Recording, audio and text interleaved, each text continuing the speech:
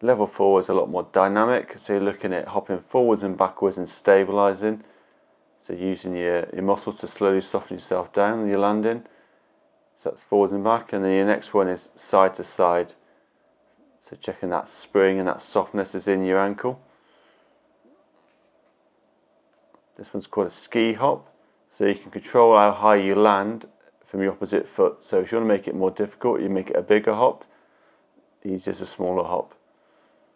And this one's called a clock hop. So you're hopping around in 4 different directions. Back to the start position, and then you're going to go back around in the opposite direction. Controlling your landing each time. You should feel this in your glute, and you should feel the muscles around your foot working.